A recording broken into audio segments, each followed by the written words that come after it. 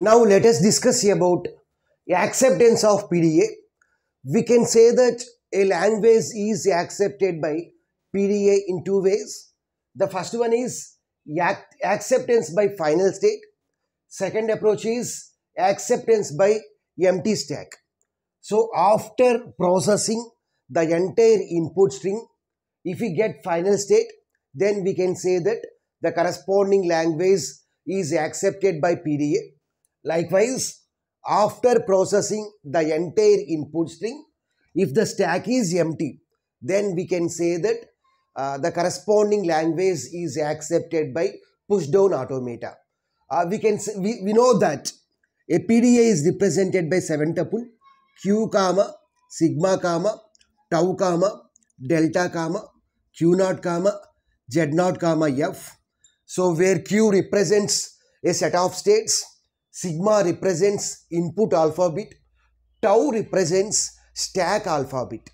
Tau represents stack alpha bit. Delta means transition functions. Q naught means initial state. Z naught is the topmost symbol which is present in the stack. Initially stack contains only one symbol, that is Z naught. F means final state. Now let us discuss about this acceptance of PDA by taking this example. L is equal to a power n, b power n such that n is greater than or equal to 1. So here this is the language. So already we have seen this example. I will share the link in the description. If you are unfamiliar with this example, then please go through that link. Okay. Here these transition functions are needed for this example. So the first transition function is delta of q naught comma a comma z naught. So q naught means current state, a means input symbol, z naught means stack topmost symbol. Then what is the next state? Q naught is the next state. If we read input symbol a, then simply we have to push this input symbol onto the stack. So now the stack will contain a z naught. Next, delta of q naught comma stack contain input symbol is a, where a stack topmost symbol is a. If we read input symbol a, then simply we have to push a onto the stack. So now the stack contains a. Already stack contains z naught. So now the content of the stack is a z naught. The first two are push operations. If we read input symbol a, then we need to perform the push operation. There is no need to change the state. Next three are pop operations. So if the current state is q naught, if the input symbol is b and stack's topmost symbol is a, then we have to change the state from q naught to q1 and we need to perform the pop operation. In order to denote the pop operation, we are using epsilon. Next, delta of what is the current state now? This q1 comma, if the input symbol is b and the stack's topmost symbol is a, then we will be at q1 only.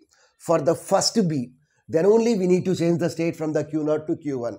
For the next b's, there is no need to change the states. We will be at q1 only. q1 comma, if we read input symbol b, then simply we have to perform the pop operation.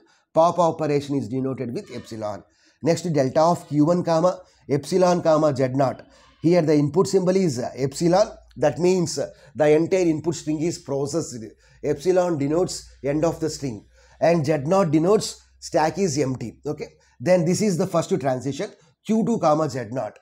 For the first one, for acceptance of final state, we need to use this one.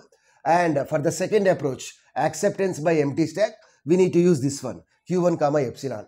This z naught denotes that we are not going to change the content of the stack. So previously stack contained z naught, so we have to replace z naught by z naught only. So there is no need to change the content of the stack, but we need to change the state from q1 to q2. This q2 is the final state. This is the first approach, final state. Or what is the second transition? q1 comma epsilon. q1 means we will be at q1 state only, but we have to pop the stack. Already stack contains z naught, so we have to pop that z naught. So we will get epsilon. Okay. Now let us see with the help of a string. Here the language is equal number of A's are followed by equal number of B's. So the possible strings are if n is equal to 1 AB, if n is equal to 2 AABB, if n is equal to 3 triple A triple B, like that.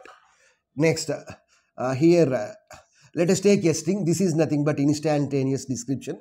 So let the current state is Q0, comma, let the input string is AABB, comma, Let initially stack content is Z0. Initially stack is empty. Initially stack is empty. In order to denote a move, we have to use this fallen T. This is nothing but fallen T symbol. Okay. So current state is Q0. Input symbol is A, as well as stack stop move symbol is Z0. So Q0 A Z0. Q0 A Z0 means what is the next state? Q0 is the next state. Here this A is processed. So the remaining string is ABB. And what is the content of the stack now? AZ0. We have to push this A onto the stack. AZ0. So this is ID now. Instantaneous description. Next current state is Q0. Input symbol is A. And stack stop move symbol is A. So Q0 AA. Q0 AA means Q0 comma AZ0. So Q0 comma. Here this A is processed. So the remaining input string is BB. Comma. We have to push this A onto the stack. So that's why AZ0. AZ0. Okay. Next, Q0, current state is Q0, input symbol is B, as well as stack stop move symbol is A. So Q0 BA. Q0 BA means we have to change the state from Q0 to Q1, comma epsilon. Epsilon means we have to perform the pop operation. So we need to pop the topmost symbol present in the stack. Here this B is processed, so we have one more B, comma. Here this is nothing but epsilon. Epsilon means we have to pop topmost symbol. So after popping this A, then we will get AZ0. Then we will get AZ0. AZ0. Next, current state is Q1. Input symbol is B, as well as stack stop move symbol is A. Q1 BA means we will be at Q1 only. This B is completely processed. So now the stack is empty. If the stack, now the input string is empty. If the input string is empty, then we can write it as epsilon. Why? Because AABB means we can write it as AABB epsilon. Okay. Epsilon indicates that input string is empty. So here which operation we have to perform? Q1BA means we have to perform epsilon. Epsilon means pop operation. So we have to pop this A from the stack. So Q1 comma epsilon comma Z0. Next Q1 input symbol is A. Stack stop move symbol is Z0. So Q1 epsilon Z0 means what is the transition? So Q2 comma Z0. Q2 comma Z0.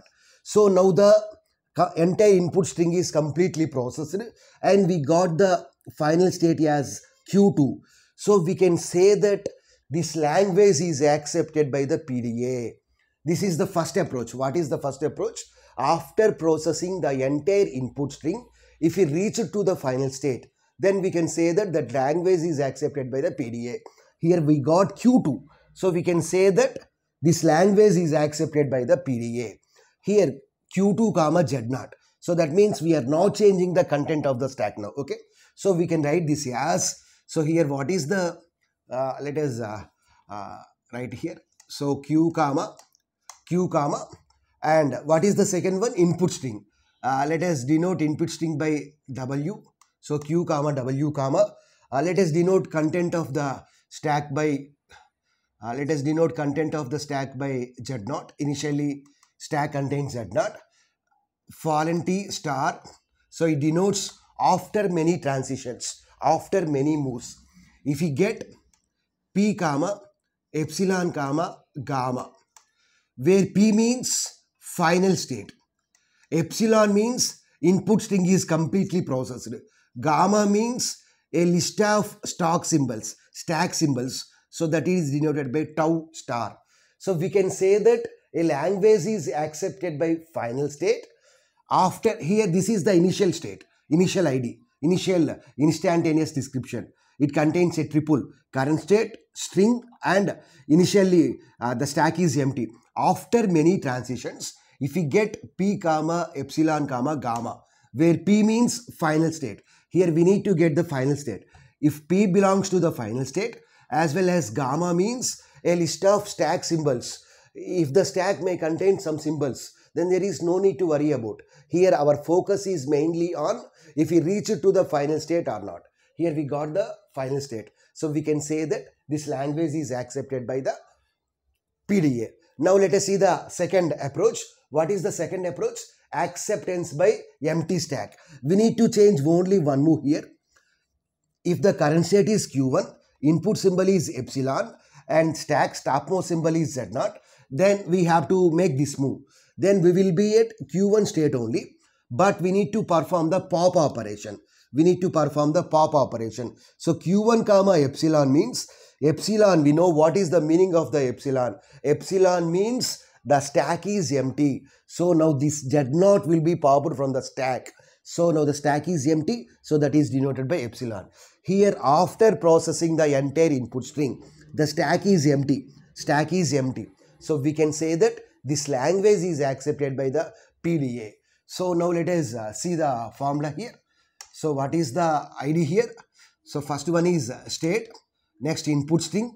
Stack content is Z0. After many transitions, if we get P comma epsilon comma gamma. Here what is P? P means it may be any state present in the pushdown automata. It may be Q0 or Q1 or Q2 or QF. It may be any state. We should not bother about that. So this epsilon specifies that input string is completely processed, whereas this gamma should be empty. So that means gamma must belongs to the epsilon. Gamma must belongs to the epsilon. So if the stack is empty, as well as if we get one of the state, then we can say that our language is accepted by the PDA. Whereas what is the first approach?